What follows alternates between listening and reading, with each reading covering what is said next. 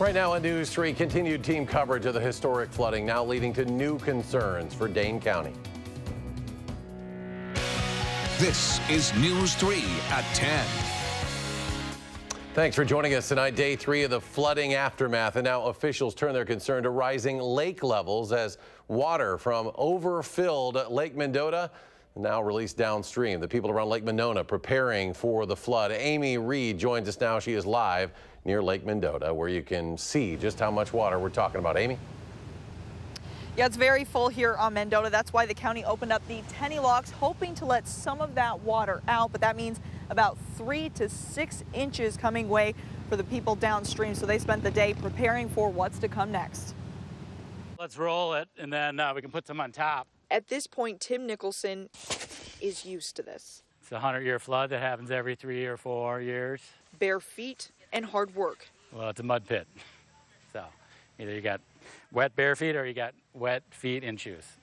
He and his neighbors are lining each other's backyards with sandbags, hoping it will create enough of a barrier for when water comes in. The county said plan on 3 to 6 inches on top of an already dicey situation. Before that, we were about an inch from going over the berms and stuff like that. So 3 to 6 inches, we know there's going to be some flooding. So just trying to coordinate all that and get everybody here together. It's been a lot of work today. Everyone that can is trying to help out, even inmates from the jail. It's nice to see everybody out here helping. Water already covered East Johnson Street on its way to Monona. Soon after we shot this video, the city had to close it down. Bike paths in Tenny Park are also covered, getting more use from ducks than cyclists. The burrito. I think that bought us 4 inches anyway. Nicholson hopes he and his neighbors are ready. He said if everyone sandbags, they might be able to keep this flood at bay. So he wants all the help he can get. So if you have any young kids that need to get out and get some exercise, send them on down. The city and county have people down here keeping an eye on things. Not too long ago, they moved us from the shelter lot across the street. They said the water was just coming up too fast, something we'll keep an eye on. Amy Reed reporting live tonight. Amy, thank you very much. The Clean Lakes Alliance says Lake Waubesa has officially reached 100-year flood levels. The organization tweeted this photo this afternoon saying that Lake Waubesa reached a level of 847.01 feet late this afternoon. That surpasses the 100-year level of 847 feet. They say other area lakes, including Mendota, Monona, Kagonza, are also close to those 100-year levels. An update from Belleville tonight. People there are starting to clean up after water from the Sugar River rushed through their neighborhoods. The river hit dangerously high levels last night going over the dam, but that water has receded several feet. 8 families did have to be evacuated, but they are now back in their homes. The next concern becomes for people downstream who lived downstream along the Sugar River. This is a video from the village of Albany. While police are calling it minor flooding, they are asking people to avoid high water. Let's check in now with Chief Meteorologist Gary Canalti, who has the very latest in our first alert forecast. Gary? Well, Eric, we continue to watch the chances for rain. Tomorrow, I should have no problem at all. I think it'll be dry, skies will be sunny. You can see on Doppler track right now, things very quiet across the upper Midwest. But by Friday, there's already a severe weather threat over southwestern Wisconsin for an isolated strong to severe thunderstorm. But more importantly is the rainfall potential. And this is through 9 a.m. Saturday morning, calling now for generally about 1 inch to 1.5 inches of rain over southern Wisconsin. This is up from the previous computer model forecast.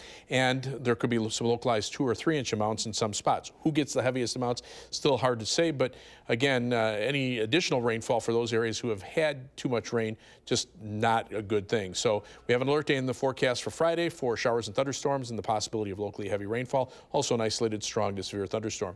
Low temperatures this morning started out in the middle 50s with the air being dry. Current temperatures are in the middle to upper 50s. Dew point temperatures now climbing into the lower 50s, still not too humid. And as we check out our forecast first, look for temperatures to drop into the middle 50s by early tomorrow morning. Look for plenty of sunshine for tomorrow. Our high temperature at 77. That's your first alert forecast. Gary, thanks. We are now learning more about the 70-year-old killed in those rushing floodwaters. Jim Sewell was identified this afternoon. He is remembered by so many throughout Wisconsin. Our Jamie Perez spoke with his family and a former colleague who worked by his side for more than 23 years. It shares his story. Eric, it was obviously a very emotional day for family and friends. Even if you didn't know him personally, you probably know his work. He was the senior historic preservation architect working on the state capitol, the first Unitarian church, and so much more. He was also known as an expert in fixing flood-damaged buildings. 13-hour search for a missing man in historic floodwaters. The rushing water in dangerous conditions took Jim Sewell's life. Shock, utter shock. You know, I think everybody has been paying attention to that story because it's such a heartbreaking story. And to learn that it's one of your colleagues, it's very hard. Jim Drager worked alongside Sewell for more than 23 years at Wisconsin's Historical Society. What do you think you are going to miss the most about Jim being gone?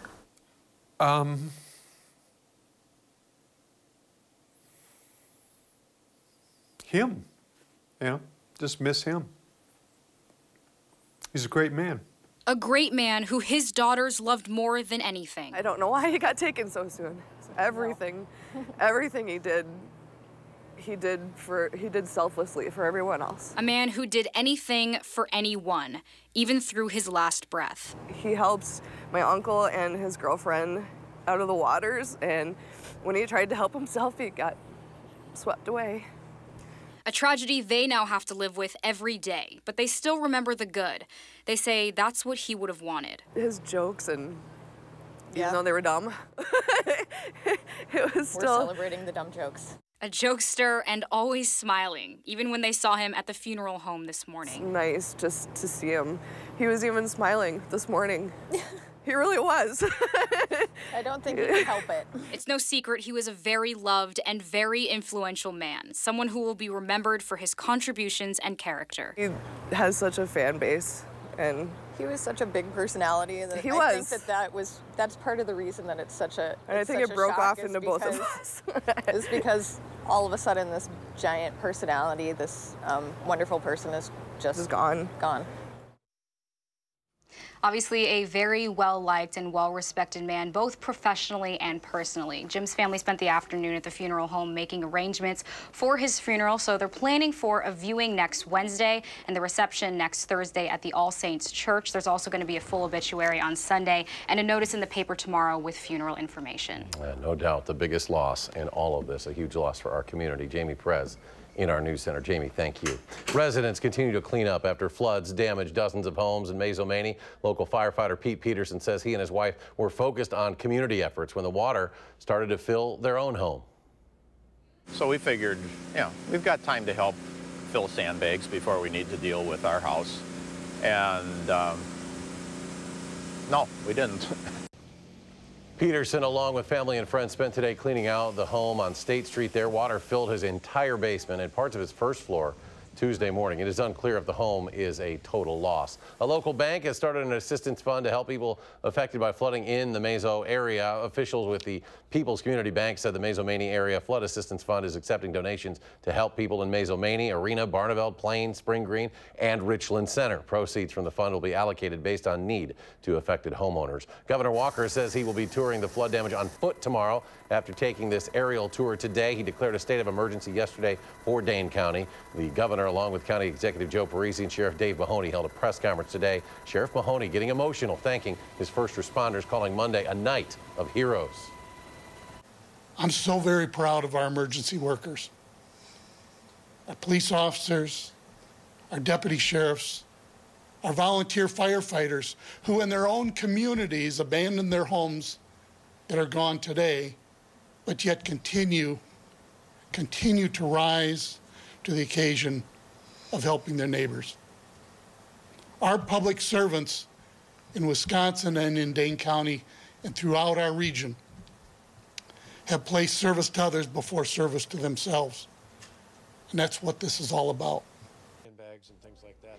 Governor Walker says the people impacted by this flooding will get financial assistance from the local and state levels. It is unclear, however, if this devastation reaches the very high bar to get federal assistance. Railroad routes coming into Madison from the west are out of commission due to what's being called incurable significant damage following Monday night's storm. The route that runs from Madison through Dane County and out to Prairie du Chien completely cut off now. The damage specifically bad west of Middleton out to Black Earth. Flooding causing trouble for farmers as well. An EMT was called out to help a cow overnight stranded in floodwater near Attica, that's just south of Belleville. Members of the Albany Volunteer Fire Department also had to get a herd of cattle to safety. The river there in Albany has risen about 6 inches just since this morning. That injured cow, by the way, is expected to be just fine. Madison Memorial High School back to being fully operational now after experiencing flooding and a loss of power during the storm. They say it appears there was no permanent damage to the school. At least 5 feet of water was in the parking lot on Monday. Water also covered the athletic fields there and was running into the school's entryways. The school will still need to work with a contractor just to make sure there's nothing that they missed. They are still trying to dry things out, the walls, the floors. There could also be some damage to those fields as well as the roof and ceiling tiles. News 3 will continue to spend time in those communities most affected by this week's flooding. We'll have the latest on News 3 this morning, and as always, you can find it at channel3000.com. And still to come tonight at 10, Janesville police announced charges for the city's first homicide of the year and a new Marquette Law School poll. What it says about the upcoming midterm elections. That's next on News 3 at 10. Stay with us.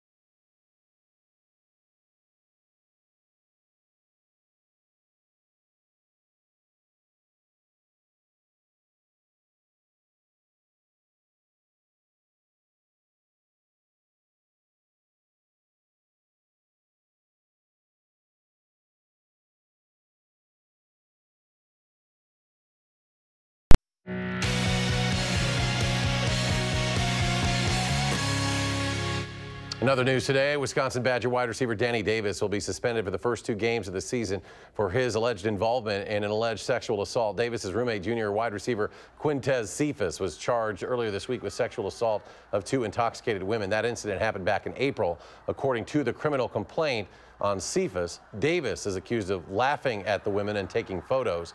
We'll hear from head coach Paul Christ coming up in sports. A Janesville woman facing reckless homicide charges, accused of killing a man late last night. 20-year-old Serena Stone now in police custody, accused of stabbing her ex-boyfriend, 26-year-old Robert Thomas Jr. last night in the Wall Street Apartments parking lot. That is on the west side of Janesville.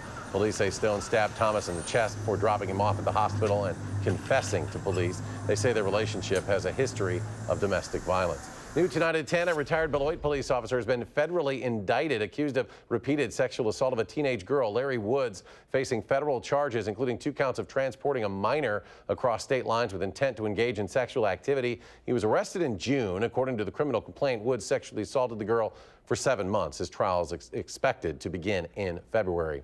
We're getting a first look at just how competitive the midterm races will be here in Wisconsin. Both major races for governor and U.S. Senate are within the margin of error, according to a Marquette Law School poll just out today. Incumbent Republican Governor Scott Walker and Democratic State Superintendent of Public Instruction Tony Evers are tied. 46% among voters who say they are likely to vote in November. Libertarian candidate Phil Anderson gets 6%. Just 2% say they don't know at this time. In the race for U.S. Senate, incumbent Democratic Senator Tammy Baldwin leads Republican State Senator Leah Vukmir 49 to 47%, just 3% undecided there, also within the margin of error. The poll also finding nearly 70% of both Republicans and Democrats say they are enthusiastic about voting in this election. We want to let you know about a special Facebook Live event we are hosting here at News 3, where you can ask experts about your mental health concerns heading into the school year. This transition can be especially tough for you and your children, so our partners at SSM Health are helping with a free Q&A tomorrow evening, 5 to 6 p.m. Our Danica Lewis will moderate the discussion. Feel free to send your questions ahead of time by tweeting them to Danica at Danica Lewis, or post them on our Facebook page. You can also email them to us with the hashtag Time to Talk, or simply ask them live Thursday, 5 to 6 during this live event. Check out this video from the International Space Station high above Hurricane Lane. That is in the Pacific. The storm currently a powerful Category 4, capable of causing severe damage. A hurricane warning is in effect for Hawaii's Big Island. That was extended to the island of Maui now. A hurricane watch is in effect for the rest of the state, including its most heavily populated city of Honolulu, something that our chief meteorologist Gary Canalti has been watching as well. Yeah, the problem is Lane approaches from the south. It's going to put the Hawaiian Islands on the strong side of the storm. And so they're going to get the brunt of it. Hopefully it stays far enough offshore to lessen some of the effects. But let's start out by taking a look and see what Lane has been up to for the last 12 hours. It has been a very strong Category 4, at times borderline Category 5 hurricane as it moves to the west-northwest, and now is starting to shift the direction to the northwest at about 8 miles per hour. Maximum sustained winds 145 miles per hour. At 155, it's a Category 5 hurricane, so we're just splitting hairs at that point. But wind gusts to 190 miles per hour possible with Lane. Now, the forecast from the National Hurricane Center brings it almost due north, and here are the Hawaiian Islands right ahead of it. And with the counterclockwise wind circulation, the strongest winds are on the east and northeast sides of the storm. Well, you can see where that puts Honolulu and much of the Hawaiian Islands. It weakens a little bit into a Category 2, but that's still maximum sustained winds of 100 miles per hour with gusts to 120.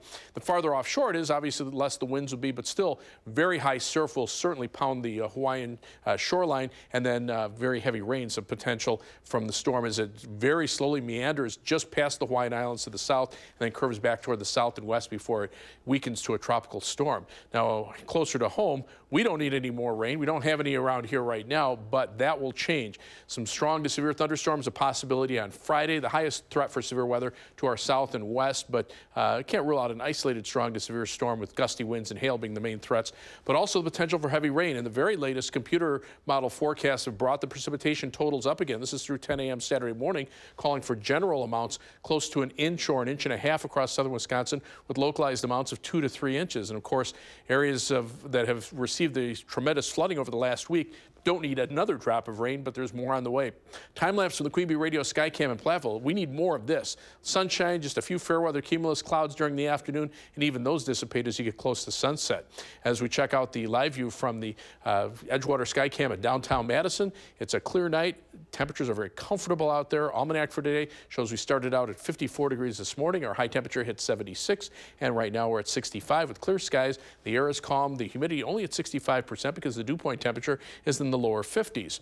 Around here, a northwesterly wind flow keeping us dry, but that will change with time. Notice the moisture out to the west and the winds becoming more southwesterly. As this weather system moves eastward, it will start to tap into moisture from the Gulf of Mexico and draw it northward. You can see Lane where it is in relation to the Hawaiian Islands, and notice the jet stream winds there. bringing it closer to the Hawaiian Islands before it starts to curve back out into sea. Around here, our big weather makers is high pressure system that's keeping us high and dry for the time being. The longer it sits there, the better it is for us. Temperatures right now, 60s, a few places in the 70s out to the west. Those dew point temperatures still in the 50s, but notice those dew points starting to creep back up into the 60s to the west, and that's where the shower and thunderstorm activity will start coming at us. By tomorrow night, it'll reach southern Wisconsin and then move through during the day on Friday. Our forecast for the overnight hours, mostly clear skies, low temperature dropping to 54 degrees. For tomorrow, look for a high temperature of 77 with plenty of sunshine and dry weather. On future track, those temperatures dropping off into the middle 50s by early tomorrow morning. Plenty of sunshine for tomorrow, high temperatures upper 70s. The clouds start to come in tomorrow night. Showers and thunderstorms arrive by tomorrow morning or by Friday morning, and then we'll see off and on shower and thunderstorm chances into Friday. High temperatures will be in the mid 60s to the lower 70s. Rainfall amounts, again, now projected to be somewhere around 1 inch to 1.5 inches with heavier amounts of 2 to 3 inches and heavier thunderstorms. 7 to 10 day forecast. After the showers and storms, the temperatures go up into the 80s, and that brings more humidity and almost a daily chance for thunderstorms. Much of the time it won't be raining, but when it does, it can come down hard for short periods of time. So that means we're going to keep a close eye on the weather pretty much for the next week and a half. Boy, it'd be really nice if somehow things could change. We don't get much on Friday. Keep your fingers crossed, but right now it doesn't appear that way. Gary, thank you. Some important suspensions in college football, including one in Columbus, Ohio, as well as the one here in Madison we just mentioned. Jay will have more details coming up in sports.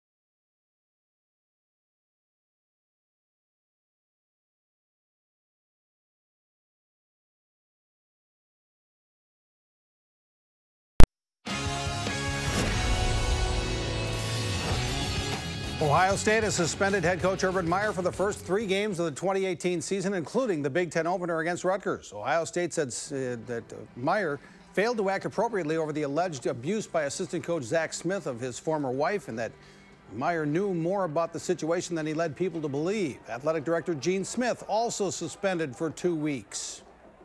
My role is to set a good example. In this instant, I did not live up to the university's standards. The suspensions are tough, but I fully accept them. I wish I could go back and make the different decisions, but I can't. These difficult lessons are a constant reminder of the duties and obligations that I have as a member of this university and this community. Here in Madison, Badgers wide receiver Danny Davis has been suspended for the first 2 games of the 2018 football season for Davis's connection to the sexual assault charges against teammate Quintez Cephas. Cephas will make his initial appearance in court tomorrow. Head coach Paul Chryst says based on the information he has at this time, Davis has been suspended for games against Western Kentucky and New Mexico. Chryst adds that if more information becomes available, he'll reevaluate the suspension. This isn't the first time, that I've suspended someone, and I think that there are standards that you want to uphold to, and I think that's okay. I think that's good. And when it doesn't, then you have to take actions. It's the most strict one that I've done to this point, and certainly feel that it's appropriate. Davis will be allowed to practice but won't be able to play in the first 2 games of the Badger football season. The Prep Mania High School football game of the week Friday night, Middleton at Verona in an early season showdown of the Big 8 Conference. Bill Brophy, Alan Minard, and I will have the game live on TVW and Channel3000.com. 7 Friday night from hometown USA. Former Badger and now Dallas Cowboys center Travis Frederick is battling an autoimmune disease. They couldn't pinpoint anything for a few days, but now they're sure that Frederick has Guillain-Barré syndrome, which has been causing neck problems for Frederick, who has never missed a regular season game in his first 5 years of his NFL career. The Cincinnati Reds can be a dangerous team despite their record, but the Brewers took care of the Reds 2 out of 3 to win their series at Miller Park this afternoon. Christian Yelich really starting to hit again. He goes 4 for 4 with his 21st home of the season. Yelich has his average back to .314 as he continues his MVP-type season in his first year with the Brewers. It's also the first year in the bigs for rookie pitcher Freddie Peralta. Sometimes he's terrible, sometimes he's great. Today he was great. 7 innings, 3 hits, no runs, 2 walks, 7 strikeouts. Final score, Brewers 4, Reds nothing. They're off tomorrow. Brewers will host the Pittsburgh Pirates starting Friday night. And the Cubs play in Detroit tonight. David Bodie, Javier Baez, and Anthony Rizzo all hit homers.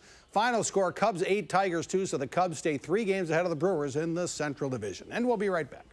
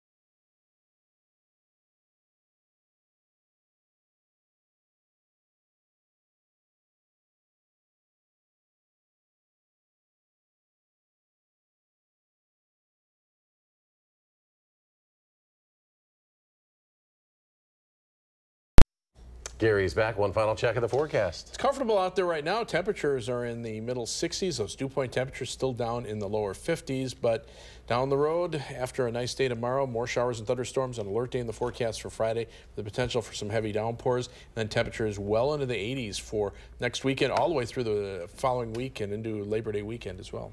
Gary, thank you. Thanks for joining us for News 3 at 10. Have a good night.